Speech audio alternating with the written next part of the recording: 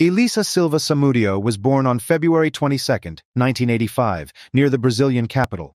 Her father, Luiz Carlos Samudio, was an architect, and her mother, Sonia Fatima Moura, worked on a farm. Luiz Carlos and Fatima's life together did not last long. They were both unhappily married and divorced when Elisa was only 6 months old. Luiz Carlos was very cruel to his wife and promiscuous. The woman was near death several times. He did not want his daughter to stay with his wife after the divorce, so he said he would not give her the girl alive. Fatima had to leave her home without her daughter. She started a small farm and met a man who later gave her a son. Now Fatima rarely saw her daughter. When Elisa was 10 years old, Fatima had the courage to take the girl without Luiz Carlos's consent. She quickly found a common language with her younger brother, stepfather, and mother. We all lived a peaceful and happy life, but it lasted only a year. Luiz Carlos came for the girl and forced her to return to him under threat of death. Elisa did not want to stay with her father, who was very cruel to her. When Elisa became a teenager, he ordered her to entertain his friends in exchange for small amounts of money, so when the girl turned 18, she decided to move from her father to São Paulo. Her main dream was to become a model and marry a soccer player. Since childhood, she loved the sport and dreamed of having a family with a professional player. She arrived in São Paulo with little money and not knowing anyone. Elisa decided to find a job as a model and build a successful career, but unfortunately, not everything went according to plan. The girl couldn't get hired anywhere. She started selling herself to survive and get some money. It is also known that Elisa appeared in several adult movies while trying to find work as a model. Her pictures even appeared in Brazilian magazines. Thanks to her modeling career and connections, the girl attended soccer events. There she managed to meet famous football players. One of them was Bruno Fernandes de Sousa, born in 1984 in Belo Horizonte, Brazil. He was a goalkeeper in one of the most popular Brazilian teams. The exact date of their acquaintance is unknown. Bruno was never able to name the place and time. General acquaintances said that they met in 2008 at a barbecue, and once the footballer confirmed this version and then changed it, saying that they met at a party for adults, which was organized by his friend.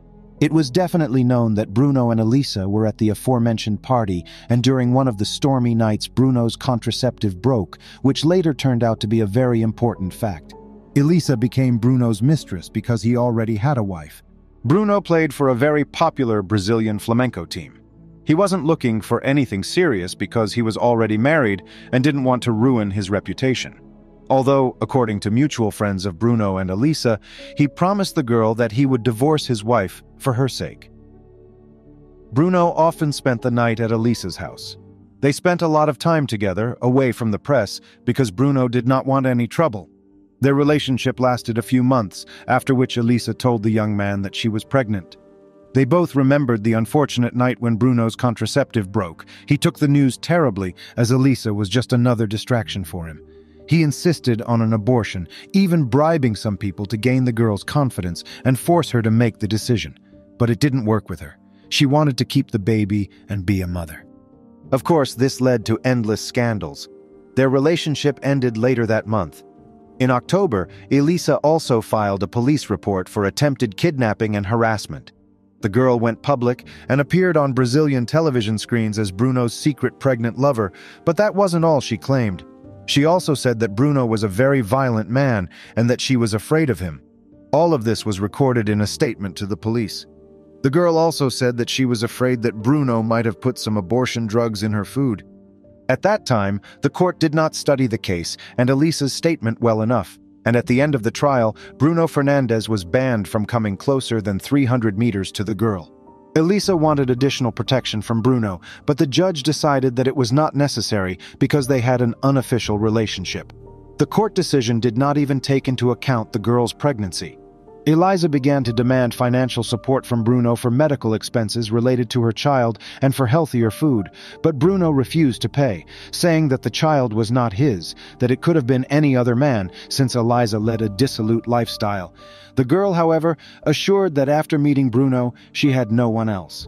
Nevertheless, the man continued to deny his paternity. In 2010, Elisa gave birth to a boy in one of São Paulo's hospitals. Bruno paid for all the medical care, but he wanted nothing to do with her or the baby. He did not see him until the boy was 4 months old. Elisa wanted to give the baby his father's last name, so she suggested that Bruno make sure the child was his and take a DNA test. The man agreed. June 4, 2010, according to Elisa's lawyer, was the last time the girl spoke to her friends or family, and judging from her correspondence, Bruno agreed to acknowledge his paternity and help with money, offering the girl to move into a new apartment, which he paid for. Since Bruno's contact, the girl wanted to pick up the paternity and child support petition she had previously filed with the police. On June 5, 2010, Bruno played his last game with his team. Elisa's friends were concerned about the girl's lack of contact. Although Elisa and her mother did not have a close relationship, the woman found it strange that her daughter did not call her for so long and did not tell her about the child. The police began searching for her. The news of the girl's disappearance was quickly leaked to the press, and of course Bruno started asking questions.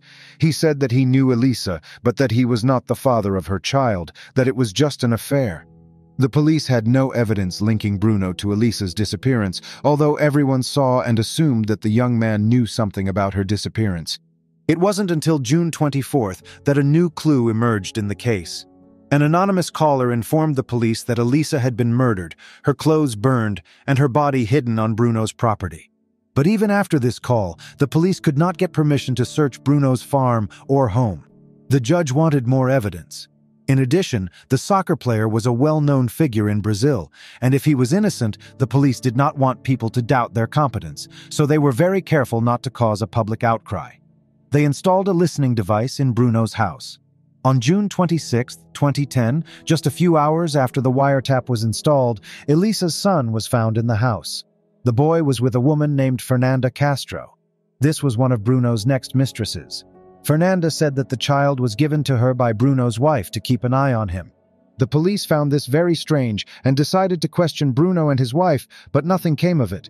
They didn't give any information, so they armed themselves with a bunch of lawyers. Fernanda was taken into custody. The police were awaiting clarification of the remaining details. On June 28th, after police questioned Fernando, Bruno and his wife refused to comment. A judge authorized a search of one of Bruno's homes. Women's clothing and diapers were found in the house. They also searched Bruno's car, Bruno's Range Rover, where they found traces of blood whose DNA analysis matched Elisa's DNA samples. They also found sunglasses and black high-heeled shoes. Elisa's friends quickly identified the girl's belongings. The police had enough evidence to link Bruno to the girl's disappearance, but the judge didn't think it was enough, and the case was dropped. On July 6th of that year, another important detail emerged. The police arrested a 17-year-old teenager, Sergio. He was Bruno's cousin. Sergio told the police a very interesting story. The boy said that he had participated in the murder of Elisa, which Bruno had planned from beginning to end. Sergio was with Bruno's best friend and another man, the hitman. According to Sergio, Bruno wanted to get rid of an annoying girl who was pushing him too hard. He was afraid she would reveal more information to the press and ruin his career.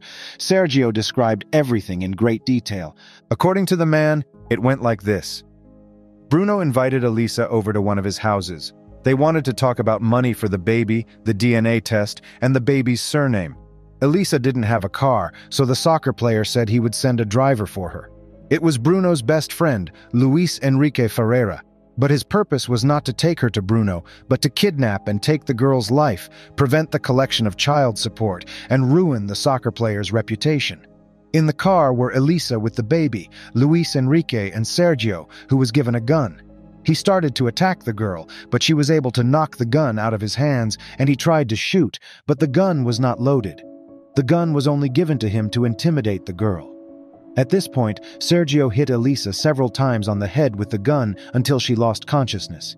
They then took the girl to Bruno's house, where he was waiting for them. He took her belongings and burned them.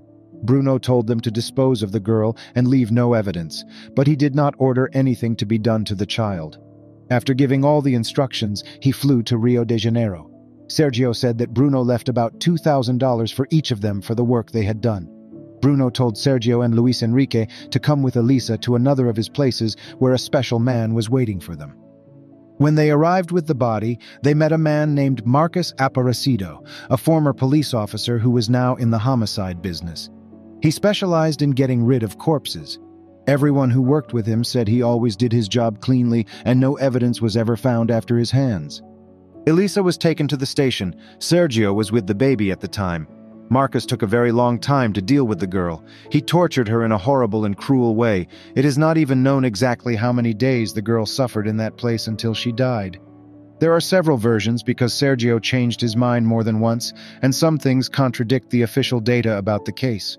According to the man, on June 8th, they forced Elisa to call her friend and tell her that she and Bruno were fine, that he had acknowledged paternity, and that he would meet all her demands. They also made her say that she was leaving the country, but none of the girl's friends received any such calls, and her lawyer said that the last time she was in contact with family or friends was June 4th, as mentioned above. One of the police versions of the story is that Bruno was with them that day and wanted to see Elisa's death in person. Sergio said that after hours of torture, the girl began to beg for her life, at which point the killer strangled her with a necktie, and then, according to the police, Sergio gave the child to Bruno and they left. After Bruno left, the killer cut the victim's body into pieces and carried them away in a black bag. He then took the girl's flesh to the 4 dogs. According to Sergio, Marcus first threw the dog's hand, and after they continued to eat, he completely disposed of her body. But the police also found confusion in Sergio's story. According to the boyfriend, Elisa's remains were buried on the same Bruno property where she was originally taken, but police found no bones there. The men may have agreed not to reveal the exact location of the girl's remains. After Sergio's confession, the judge approved Bruno's arrest, as well as that of all the other participants in the murder. On July 9th, the police went to Bruno's house, but the soccer player was not there. A few hours later, Bruno and his best friend drove themselves to the police station to surrender to the authorities. They did this at the behest of Bruno's lawyer. According to him, it was the best decision for his public image to turn himself in rather than be detained in his own home. Bruno reported that he was completely innocent and had nothing to do with the murder. At the time of his arrest, Bruno was still listed as a member of his soccer club until the details became clear. But as the case dragged on, his contract was terminated on July 15th. All of Brazil followed Bruno's trial. The soccer player was very famous at that time. All the details Sergio told were in the headlines of newspapers and magazines. The people of Brazil followed Bruno's case on their television screens. People wanted to know if the police would find Elisa's remains.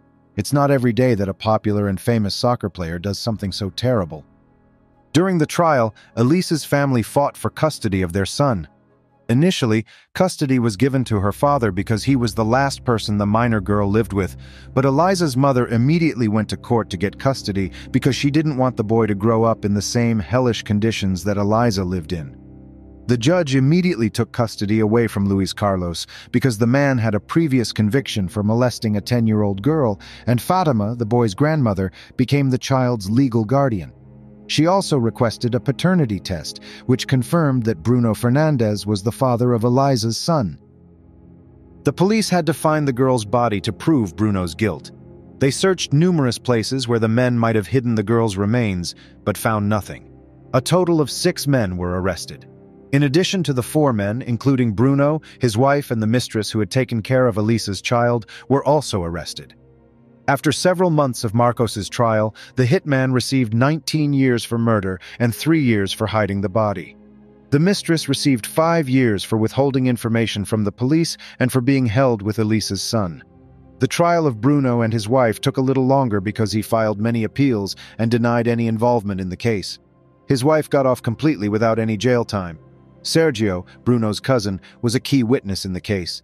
Because he was 17 years old, the judge found him not guilty, but in 2012, he was killed. He was hit by a motorcycle that had followed him from his home on his way to work. The police lost a key witness in the case. In 2013, Bruno was sentenced to 22 years in prison, but in 2017, after another appeal, the man was released.